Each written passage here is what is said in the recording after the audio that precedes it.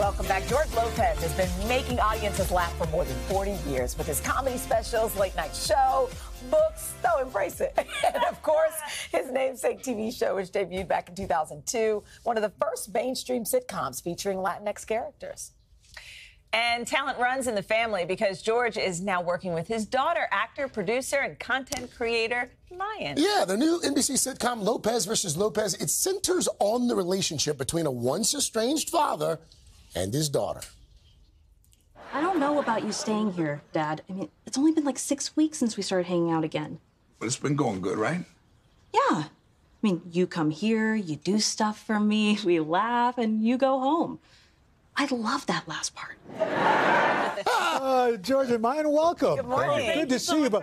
So look, before we get to the sitcom, we just started talking, and we just came off of Halloween. George, you say you live in a haunted house? Yeah, my house is haunted. There's sounds, and there's voices, and there's things. But, you know, I'm a Latino, so Day of the Dead today. I actually spend more time with the people who aren't around than people that are around. Okay, fine. So it's really haunted? Yeah. You need someone to hang out with. And hence that brings us to the show. Lopez. You set him up, we'll knock him down. Yeah. So here's the deal. Is it true that this show was based on one of your TikToks? It is.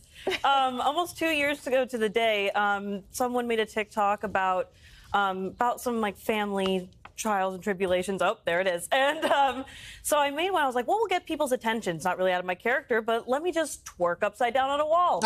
And, you know, I'm a comedian. I'll go for the joke. And our show creator, Debbie Wolf, saw that. And, you know, as we do, procrastinating, watching TikTok and saying, this is a show. And we never thought to work with each other. I think the minute you see your daughter upside down twerking, you know the issue is very serious. Yes. It needs to be dealt with immediately. Yes. So you had to, this is your intervention that you take. Yeah. Do a show. You grew up on the set of did. that original groundbreaking show. Yeah, I was about 5 years old when the show started. And what's it like now working with Dad on a daily basis? I mean, it's the most time I've spent with him, about 10 years. So it's, but really, it is such an incredible experience to be able to collaborate with one another. And, you know, if there's a joke that I don't land, we're able to, you know, connect and bounce off one another and to create and to have that with someone that I love and have respected and learned from is an experience of a lifetime. And I feel George, you said that you always feel like you're an eye roll away from being estranged again.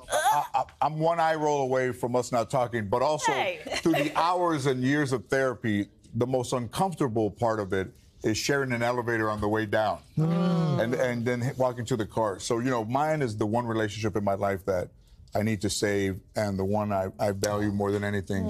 And that's why this show, listen, if NBC will allow us to deal with our personal issues on TV, then God bless. I'm in the old Sanford and Son time spot. I could not be happy. And you know, that's what's great about it. It's the old, not to say it's old-fashioned, but it's that traditional four-camera, you know, in front of a studio audience. Yes. I think we need that now. You know, it's familiar, you know, with the pandemic and all the things that we got away from the things that were familiar.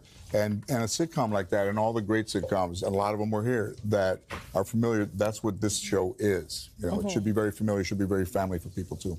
So you said you were 5 growing up on the set of the George Lopez show, which is 20 years old. I mean, it's... But were there glimmers of, you know, if we ever did this in the future, do you have callbacks to, like, what...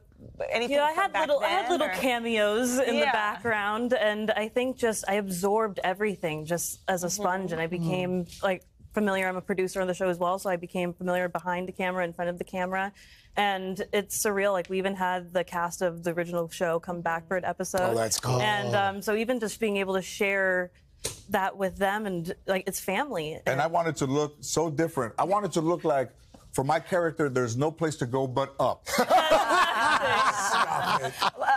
Really quickly, what did you learn from this? There are a lot of people who will watch this show, and they have, as we say, daddy issues. A lot of us didn't grow up with our fathers, or have you, may have had strange times, or we didn't talk, and people are trying to come back together again. And that's what you guys are doing on stage in front of all of us. You know, being stubborn and time, you can't get time back, and being stubborn, you know, only hurts the relationship more.